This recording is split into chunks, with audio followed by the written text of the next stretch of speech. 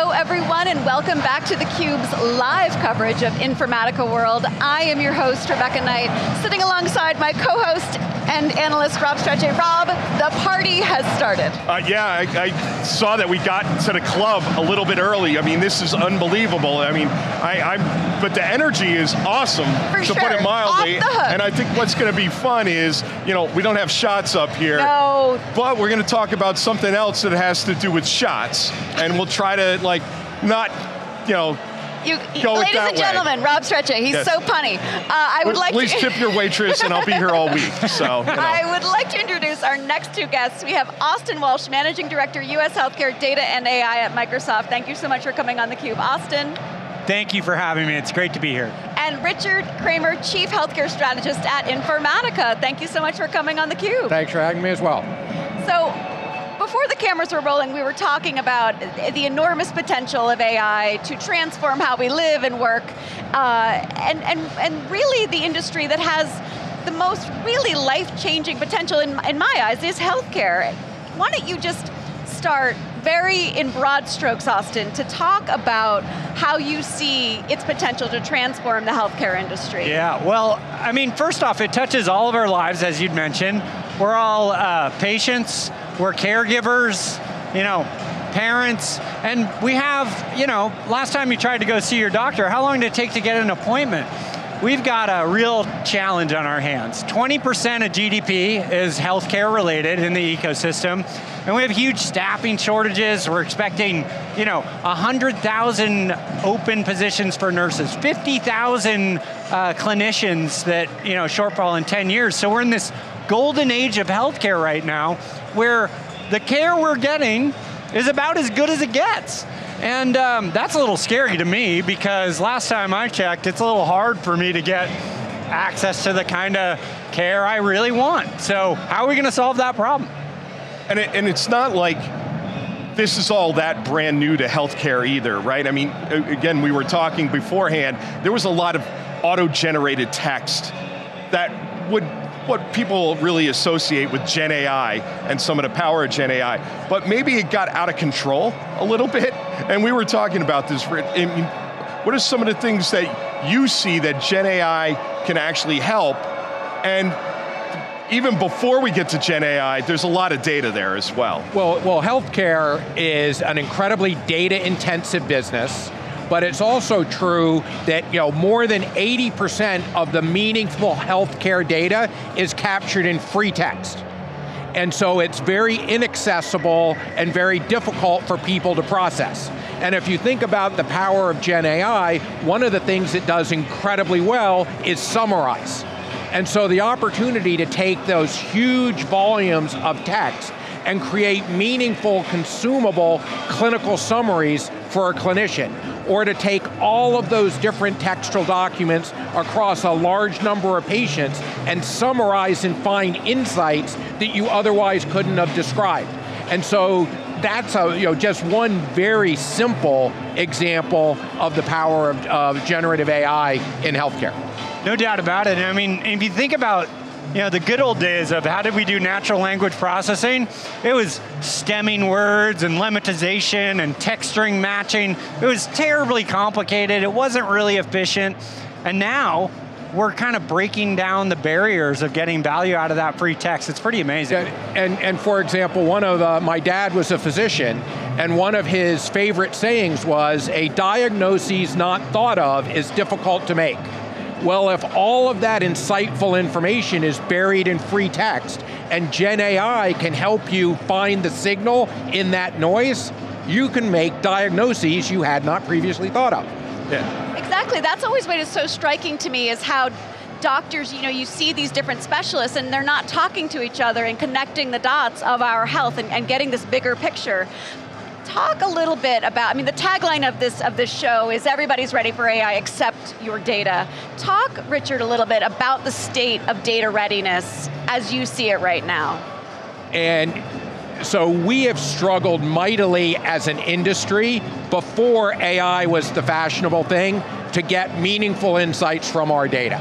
it's fragmented, it's of inconsistent quality, there's no common understanding of what it means. So all of those pre-existing conditions, if you will, to use a healthcare term, are all present when you then say, I now want to use that data to train my AI algorithm. And all you're going to do is take really poor data and magnify the effect of it by putting it into an AI algorithm. And so that desire, that need, the urgency to actually make sure you get your data right that you use to train the algorithm that then delivers the value. And so when we talk about everybody's ready for AI except your data, ChatGPT has supercharged the enthusiasm and the imagination of everybody about what's possible, but it's only possible if your data's good to start with. Right, and I think one of the things that people think of when they think healthcare, they get very sensitive about PII and their information and things of that nature. Talk to that a little bit about how really preparing the data and what use cases actually fit, because maybe not every use case that has PII or how things are trained and how you control that really fits into this, into healthcare and AI and how we get there. Well, I mean, one thing that comes to mind is, at least at Microsoft, you know, we've all of a sudden been thrust into the spotlight as an AI company. It's been really, really exciting because of some massive investments we made in these, you know, the coveted resource of these GPUs that train these big models like OpenAI. But of course, what we're trying to do is take these large language models and make them available to customers in a secure way, where your data is your data, that it's not going to be used to train the foundational model, where you can use certainly the OpenAI models, but also the open source models like Mistral or Llama 3 from Meta, Cohere, but also applying all of these ethical considerations, responsible use of AI, so you're not inadvertently disclosing information to the wrong people. And what we've learned over the past 18 months is that this concept of grounding LLMs on this data that you've already curated and made sure is the right set of information is tremendously helpful. And so each week that goes by, we're finding new techniques around how we prompt those LLMs, how we ground them, and how we're now starting to create agents where you have multiple steps reinforcing, checking each other's work, so the quality of the outcome is just that much better. And I think that's why we're seeing these just incredible breakthroughs month after month. Austin, can you describe for our viewers some of the use cases that you're seeing in terms of the customers that you're using that are implementing this in real life hospitals and clinicians and nurses that are using these kinds of products and how it is changing the way they practice medicine? Yeah, I would love to. I mean, you know, what's one thing we hope one place we never want to go? You know, never want to end up in the emergency department, right? Because, you know, it's chaotic, and so once you're there and they determine you need to be admitted, the nurses need to help triage you into where you're going to be placed. And one organization that I think is really impressive that embraced Gen AI early is Mercy Hospital in St. Louis.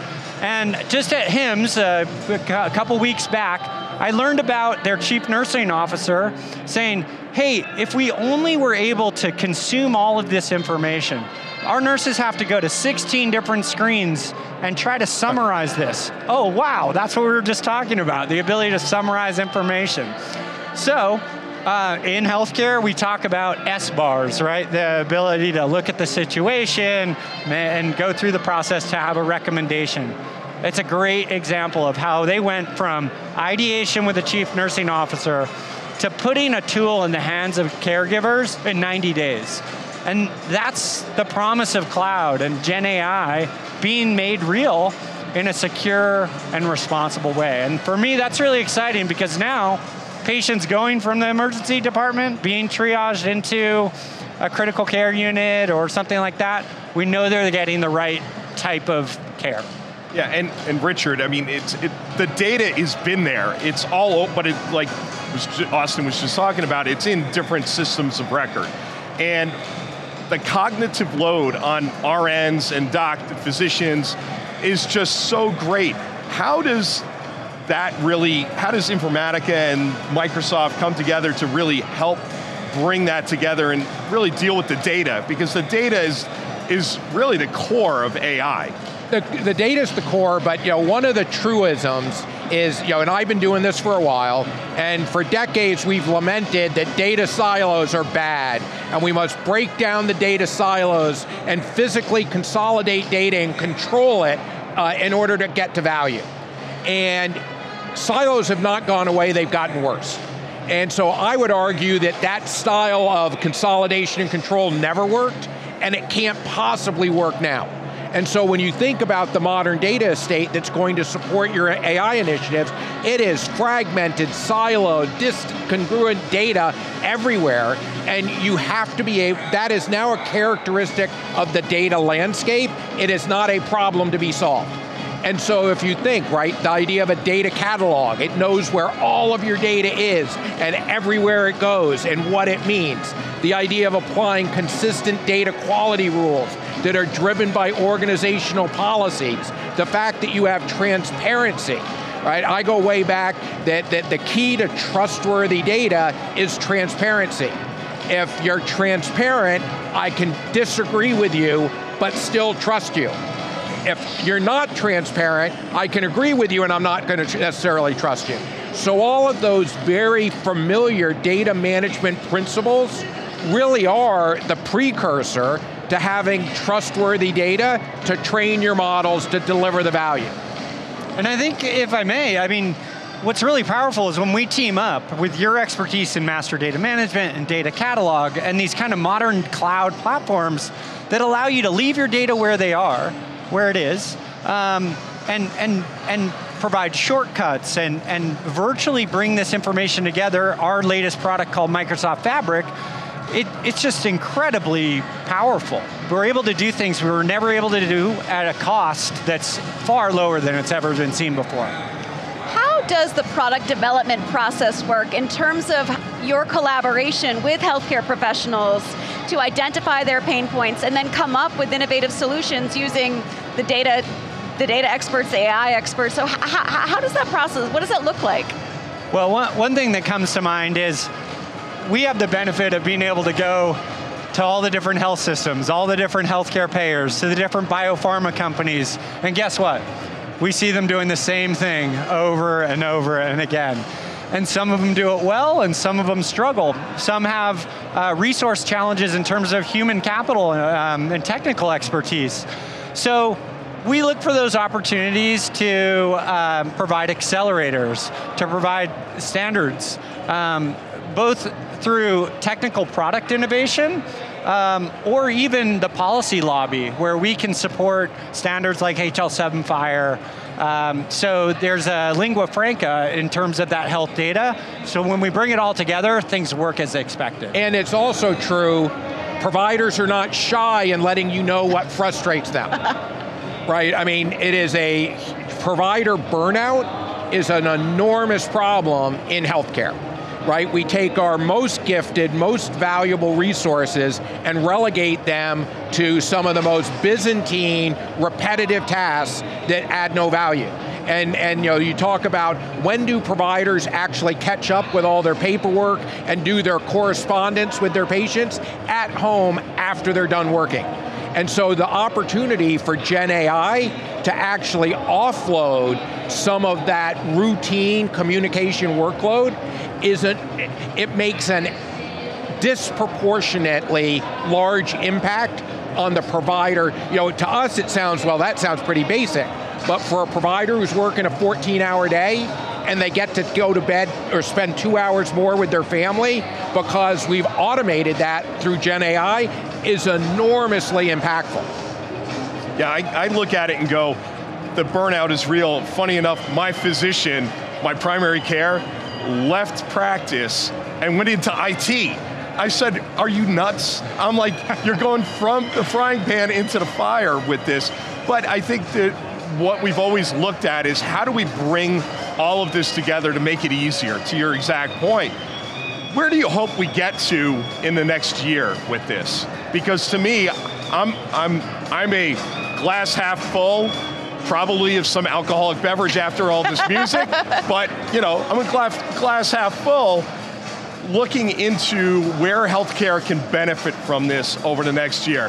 Why don't you both give us kind of your view on where we get to? So I think one area is going to be provider workloads that we just talked about. I think the other area is going to be patient, member, consumer satisfaction. The ability to make a much better, more tailored experience with your healthcare consumers that takes advantage of all of those things that you already know about them, right? You need to be doing a tailored personalization to a population of one, you or me. You know everything about me, it's just not accessible. And so to me, if I were picking the top two, that's where I would go. Absolutely, I mean, having that digital experience, that digital front door, critically important. The other side of that is personalized medicines, right? Fundamentally, are there the biopharma companies developing therapies that are unique to my genetic makeup, to my epigenetic kind of profile, to my proteomic expression?